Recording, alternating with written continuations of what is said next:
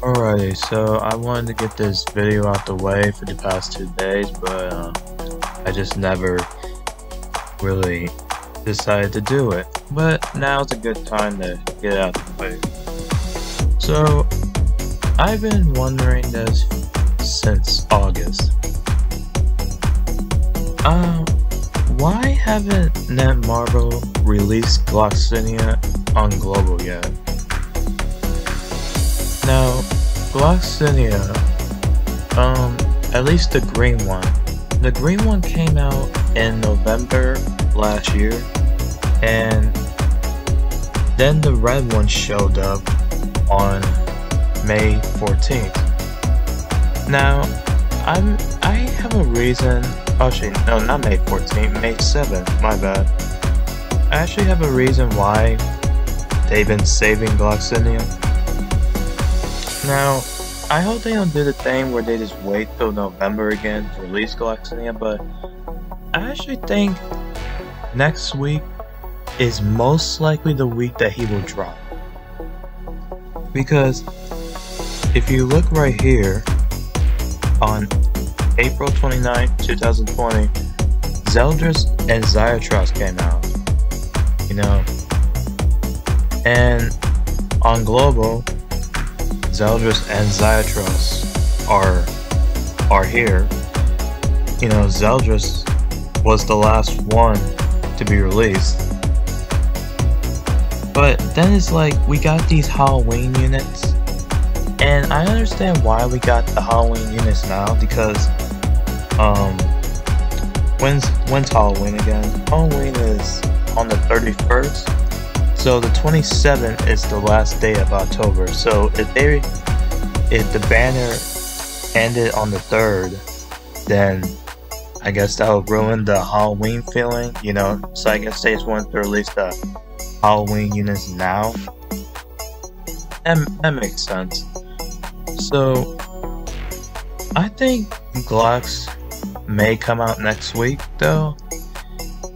If you don't know what Gloxinia does, well, I mean, you should know what he does, but just in case you're new, the red one is very good, because the red one can, he can basically ruin your turn of using rank 2 and rank 3 skills, and you can only use rank 1 skills for one turn on his rank 2, and his rank 3,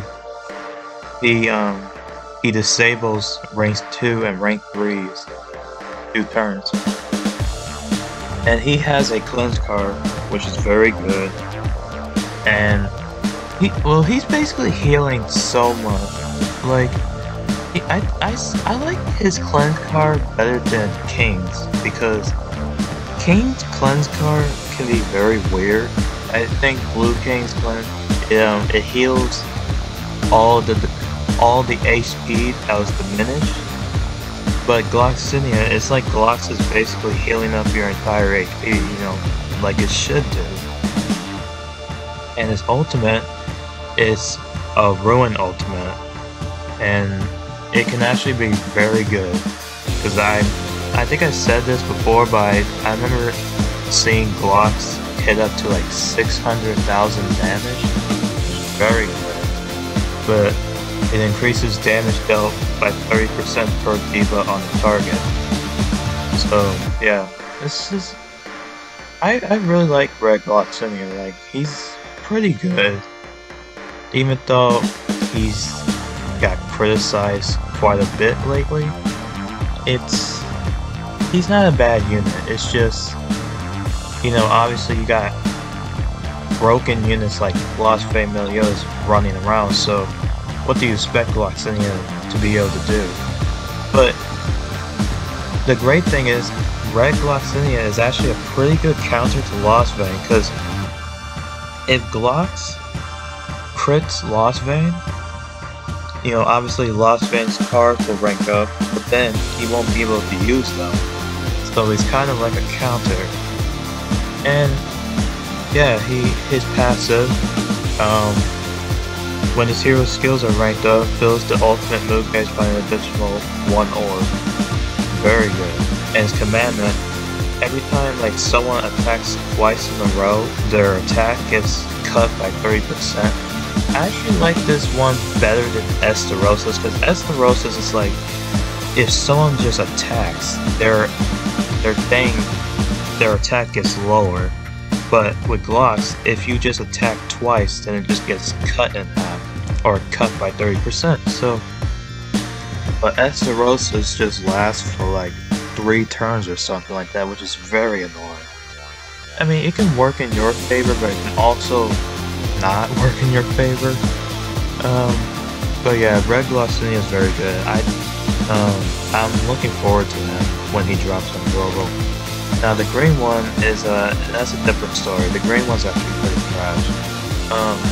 The green one, he has bleed, but he doesn't really do that much damage. Rank 3 goes up to 350%. Yeah. And his second skill card, very weird. I mean, it's kind of like Red Gulter's card on the attack disable. And he has, well, obviously the same ultimate as the red one, but he doesn't work really well in a lot of positions. But he increases the hero's defense-related stats by 5% for each alive ally, and he increases the hero's attack-related stats by 5% for each dead ally. So if Glox is like the only one left, then I guess that would be like 15%. I mean, that would be cool, but obviously you want your I don't know, like I just remember seeing videos of Green Gloxinia and how he just wouldn't really work in anything.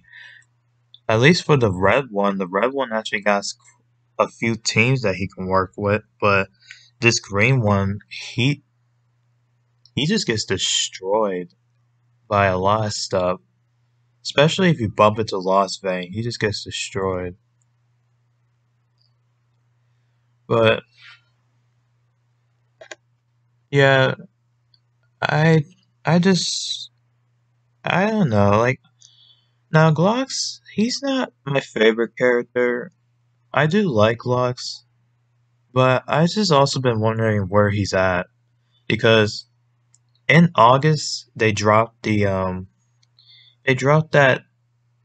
chapter where you fight Gloxinia, and that was 2 months ago. So by this time we should have already got him, right? I mean, it just doesn't make sense. I mean, we got someone like Red Escanor. Wait, did Red Escanor come out before Green Gloxinia? Like, let me check. No, Red Escanor came out on December 30th, and the green one came out on November 28th. So, yeah, so unless they're just waiting until next week, because the red Gloxinia dropped after Zeldris and Zyatros, then I guess that makes sense, but at the same time, it's like, they dropped some units on Global that came out, like, later than other units. Like, I know there's a few of them in here that dropped before some other units came out, but I don't want to get into them right now. Basically, the question is, where's Glox? Like, Glox should have been on Global a long time ago, and that's basically the video. I don't know, we're gonna have to get the police on this. I don't know where Glox is at.